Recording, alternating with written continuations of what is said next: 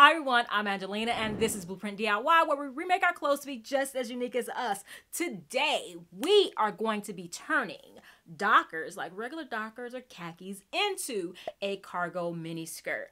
I am going to be teaching you guys how to put cargo pockets pretty much on anything, but I'm using this project as a way to teach that. All right, let's do it. So I just have a plain pair of dockers that I thrifted. I wanted a strong cotton for this instead of like a men's dress pants. So I tried them on and I marked where I want to cut it off as a skirt. I have done a tutorial on how to turn pants into a skirt before, so I am not going to spend a whole lot of time on that. I'll link it right here, but I'll show you, nonetheless, if you could follow along. We're gonna add cargo pockets, one on each side, to make this super cool and edgy. We have all of this fabric left to make cargo pockets. And of course, you could keep them as shorts and make cargo shorts. So we just want to open up this seam. I was trying to seam rip and went too far. But at any rate, I'm gonna cut the side of this seam up towards the fly and then stop. And then you just overlap it and sew it down. And you do the back the same way. You're definitely going to want to see the review of the two new sewing machines that I'm using. I'm using two Janome like beginner sewing machines. I am impressed. I've tried those little cheap sewing machines before. I got what I expected, but this was so much more than what I expected. All right, we're gonna go double fold hem. Going over them layers like butter. Seams are consistent. Look at that. Just needs to be pressed. Here's the skirt, all donezo. Super cute even by itself. And now I'm gonna take one of the leg pieces and I'm gonna cut a 6" by 8" piece rectangle. And I need 2 layers, so that's why I'm just gonna cut it on one of the legs.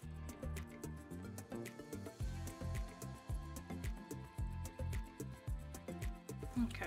So I think that's about the right size. It is 7 3/4 by 6. So I meant for it to be 8, but we didn't get 8 because I didn't cut it square. We also are going to cut a strip, 2 strips that are 2 inches wide. I'm gonna take the hem out so that these are long enough. They just need to be long enough to go all around the edge plus be hemmed, but I should have enough because we're actually gonna hem this edge, top edge as well. All right, let's make a pocket. The first thing we want to do is quite a bit of ironing. We're gonna fold down the top so that we have 6 1/4 left over. Now these measurements are arbitrary, so like if yours is not exactly like mine, it doesn't matter. You can make your pockets whatever size you like. And then we're gonna add another little fold in here. This is like a mid-weight interfacing. And I'm just gonna add a little piece. You don't have to do this, but I saw someone do it, so I'm gonna do it just to make sure this turns out as good as possible. You put the shiny side down. This is a fusible interfacing, which means it's ironable. You never wanna iron on that shiny side because you'll have all of that residue on your iron. We're gonna put that in between the seam, and now this piece is ready. Now, we also wanna take our little strip and double fold, iron it on one side. Then we're gonna go top stitch this down or hem it.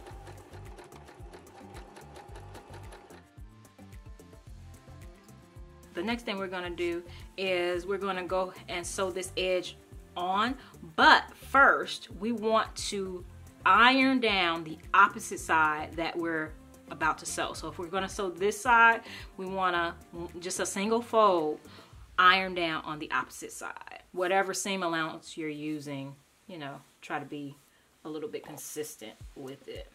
So once we have that whole edge ironed, we want to take this and fold it the opposite direction, and we're going to place this good side to good side right along that fold edge and fold it over. And then we're gonna go to our sewing machine and sew this edge down, making our seam allowance consistent all the way down. When we get to within that same seam allowance from the end, we're gonna clip this layer just clip at the corner, put the needle down, and then turn that corner. We'll sew the bottom, same seam allowance, and then when we get to the other corner, we'll also, at a 45-degree angle, clip that corner a tiny bit less than the amount of the seam allowance, and then we'll turn again. Once we get to within about 2 inches from that last fold, we're going to go ahead and cut off the excess and double fold hem this side so that it's the correct length to line up with the fold. We'll sew that edge down, sandwich it inside the fold, and then finish that seam to the top of the pocket. And if you haven't subscribed, what are you waiting for? Definitely hit that subscribe button and turn on all notifications so you don't miss a thing. If you didn't know, we're in the middle of creating this like capsule wardrobe for spring of upcycled pieces. I'll show you my visual video mood board right here. You can go and watch that where I react to spring runway shows and share with you what I'm going to be making. So I am so excited about what there is to come. We have a couple pieces we've already done. There is a playlist. I'll link it right here, but you don't want to miss it. So definitely hit the subscribe button and let's get back to the tutorial. All right, here we go. We want to go ahead and cut off the corners. Of course, don't cut your seam, but just cut the corners so that when you turn this right side out, you won't have a bulky corner. All right, now we can turn it right side out. We have nice, crisp everything. We definitely want to go ahead and fold that back and iron it. That's going to be important later. So now we're going to turn everything right side out, and now we can sew and top stitch the pocket fold down.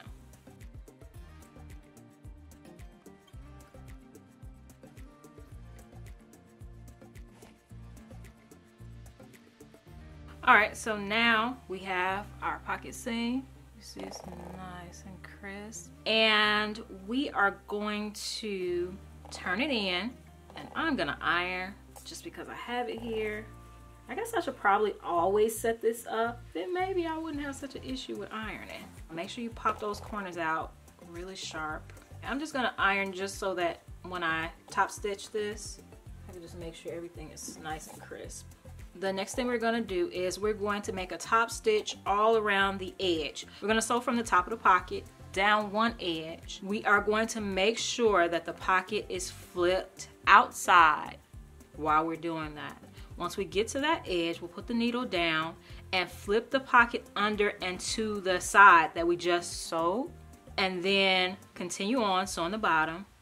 Make sure the pocket is turned out the direction that we're going. Get to the corner, put the needle down, turn, and then flip the pocket to the direction that we're just coming from. And then we can go ahead and finish the rest of that last edge. Show those seams up. So we are going to fold our corner seams so they lay nice and flat while we're trying to sew, or so that they lay nice and flat once the pocket is on the garment. Now we are ready. You can see that I have one pocket on because I wanted to make sure that I do this right for you guys. So you want to put your pocket, lay it where you want it to be, and then I'm going to trace it. You also want to put like little marks to the side. That's going to be important at the beginning and at the corners. That's going to show you where you need to turn. So you can see I put that one down because we're going to go sew this way, turn, sew that way, and then go that way. So that one needs to go down that direction. But I am just going to lightly trace the pocket.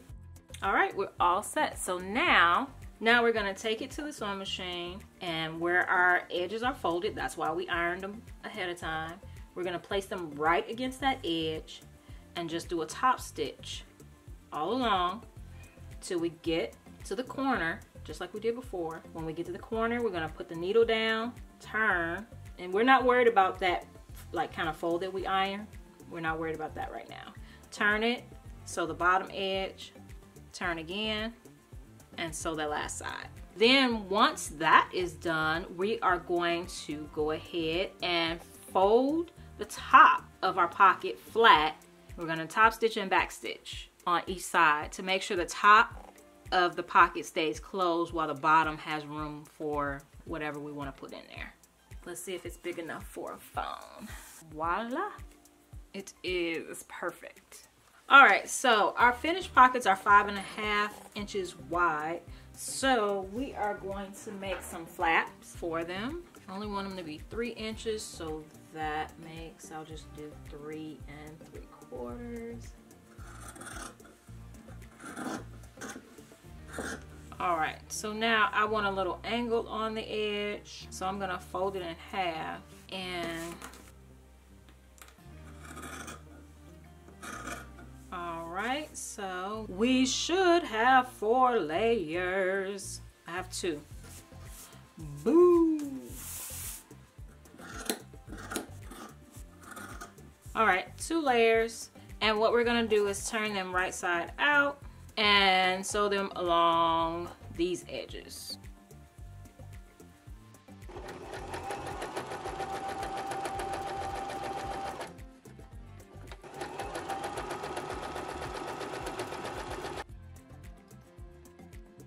All right, so we have our 2 little flaps, and we want to cut off the corners, and then we want to turn it right side out.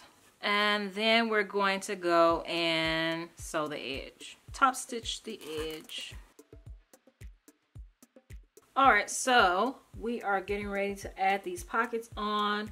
There is something I wish I had done while we were doing the pockets, but it's gonna be a simple fix. I don't think we need this much at the top, so we'll cut off some, but that's going there. We have 2 6-inch pieces to go at the top. And just like last video, we'll burn the edges. And then these can be whatever length you want. And you'll also want to finish the edges on these too. If you are not going to burn them, then you can go ahead and fold it, double fold it, and sew the edge. So we want to make sure that this flat side is up, and we're going to thread this 6-inch piece through the middle and back up the top, making sure the ends are even, and then we're going to sew it in as we sew in the pocket. What I should have done is when we were sewing it in, I should have sewn in this, but we're just gonna go open this stitch back up and slip this in right in the middle, and it'll be for this pocket, and we'll do it on the other side as well. I'm just gonna place it against the pocket, stitch it across. Of course, we're gonna make sure we put this inside. And actually what I'm gonna do, just to make sure it's in the middle, I'm going to pin it. Now we're gonna lay it flat against the pocket, centered, and we're gonna sew it across, making sure to back stitch at the ends. Then we'll fold it over, right, at that stitch, and then we'll top stitch.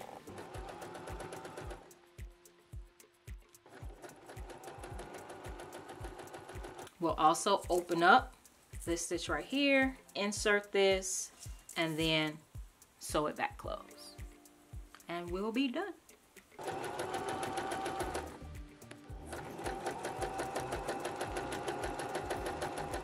All right, so here we go. Finished up our pockets. Need to cut some threads.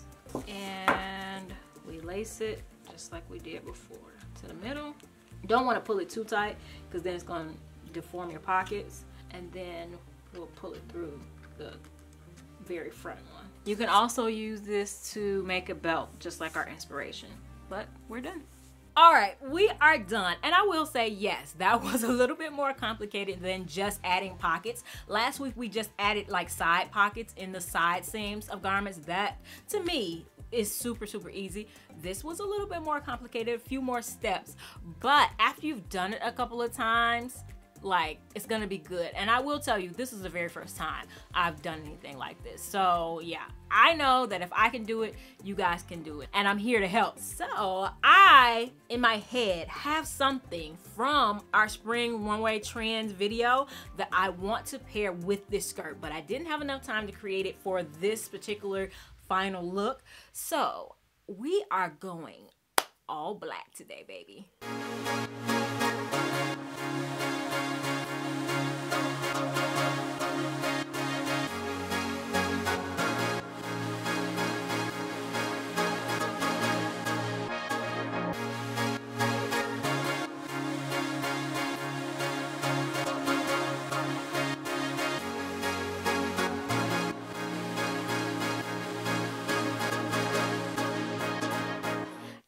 Yes, I very rarely do all black, but you guys do know about me that I always love to pair something more feminine with something like tough and edgy or rugged, something like that. I like that contrast. So my daughter told me as soon as she saw the skirt, she was like, you should pair it with that lace blazer. And I'm just like, the lace blazer?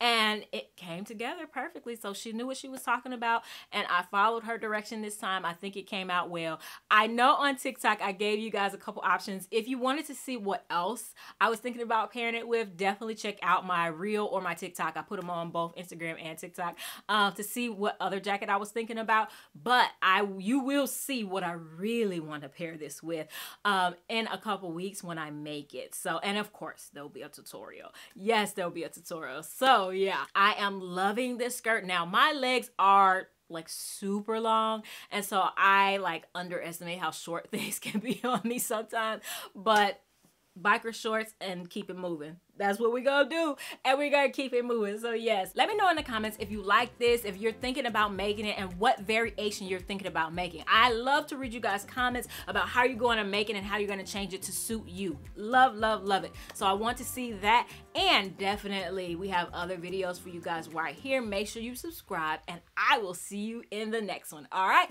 bye.